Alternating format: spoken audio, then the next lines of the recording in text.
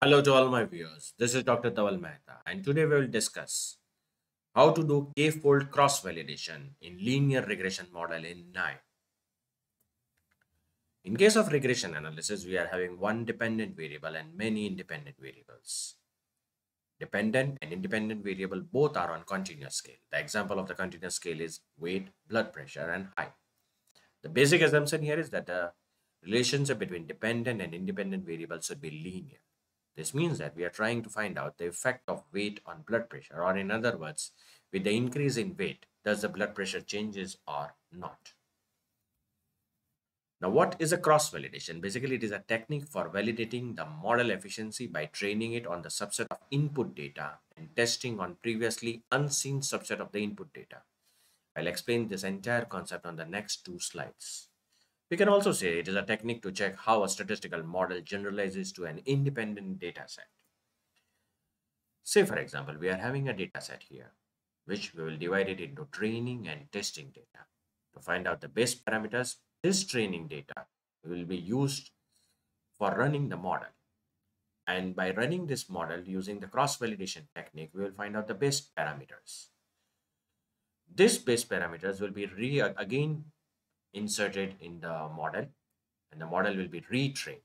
This retrained model will be used to test the testing data set, and the final evaluation will be done.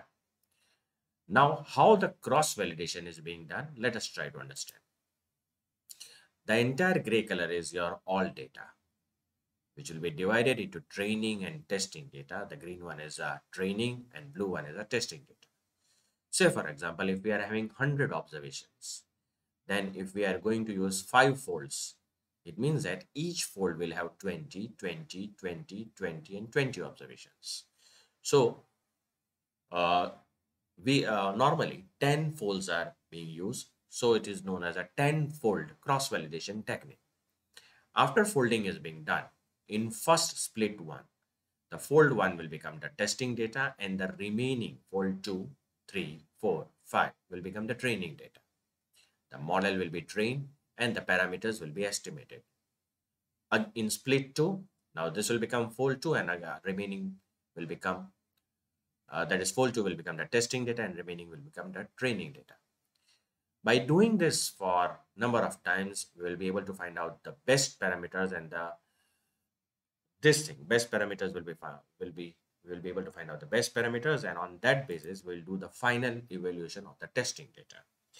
Now, how we can do this? Let's see in KNIME Analytics platform. So first of all, I'll activate input output. In that, I'll activate Excel Reader. I'll double click on it, browse the dataset.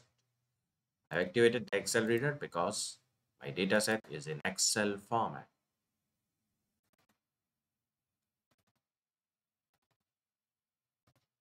I'll connect empty cars, apply, click OK, right click on it and execute. Again, right click on it and see the file table. You can see the mileage of the vehicle, number of cylinders, displacement, horsepower of the vehicle, displacement rate, weight of the vehicle, QSEC, vertical or straight engine, automatic or manual, number of gears, and number of carburetors. We want to find out what are the factors, what are the variables which influences the mileage of the vehicle. Now we want to carry out the cross validation. So for this, we will use X partitioner activated.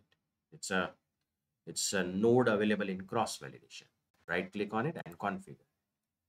So you can see it is by default the number of validations are 10. You can see here number of validations are 10. Make sure that you activate the stratified sampling, or the sampling is to be done on the basis of our target variable MPG. Apply, click OK. Now right click on it and execute. Done. The k-fold cross validation has started. Now activate the regression learner from here.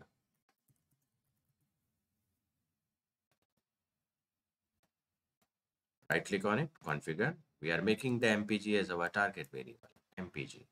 Remove all of them and include only horsepower and weight. OK. Right click on it and execute. Again, right click on it and you can see view linear regression plots from here, that how this is a linear regression line which we are trying to fit on this data set. Is it fitting well or not? We can check it from here.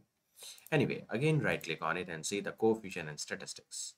If the p-value is less than 0.005, this means that all these variables are significantly contributing towards a dependent variable. Now, what will be our model? Let's try to understand.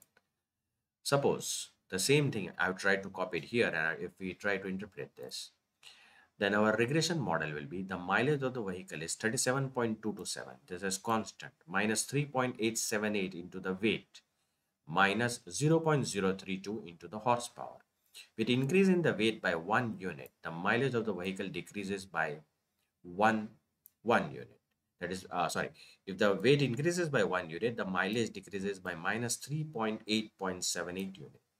If horsepower increases by 1 unit, the mileage decreases by minus 0.032. So this is a model which has been created. Now, what's the next thing which we have to do? Let's close this. Again, we will go back here. We'll activate regression predictor from here.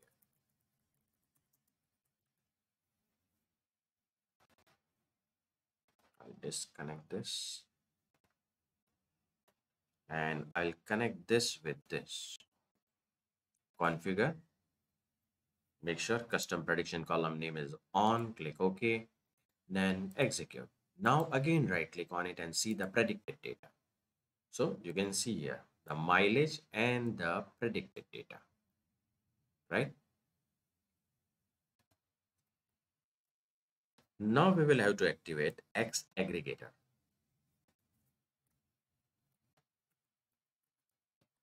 This is there in cross validation only. X aggregator. Connect this. Right click on it, configure. So here the target column is MPG. Prediction column is MPG. Click OK. Right click on it and execute. Now doing k-fold cross validation, has our model improved or not? We will have to evaluate this. So right click on it and see the prediction table. So this is our mileage and this is our prediction data, predicted data. Now again right click on it and you can see the error rates, that what are the error rates in each fold. Is it increasing, decreasing, where the error is more? But to evaluate the model, we will have to activate the numeric score.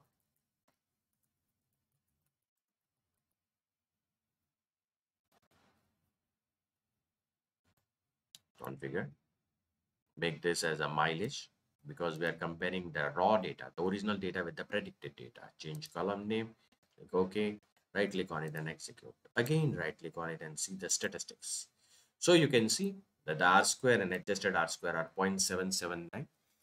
They are more than 0.7. It means that the model is having explanatory power of 77.9%, which is considered to be quite good. Moreover, the error rates, that is mean absolute error, and all other are below 10, which is also quite good. So this is the way you can do k-fold cross validation in KNIME. For more videos on KNIME, you can subscribe to my channel. You can follow me on LinkedIn and Twitter. Please refer my playlist in which I already uploaded many videos on